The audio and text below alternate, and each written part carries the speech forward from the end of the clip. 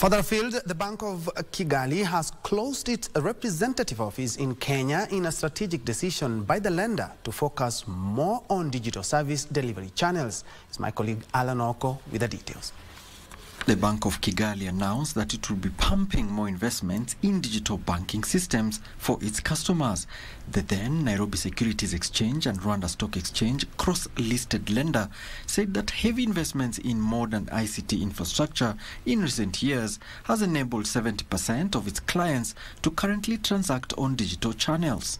This development has now led to the closure of its Kenyan representative office. In a statement, the Central Bank of Kenya says the Bank of Kigali has, after 11 years, ceased to operate in Kenya.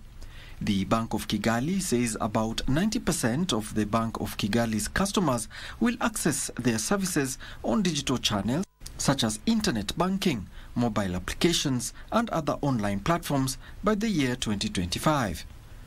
Allan Aoko, Lunchtime News.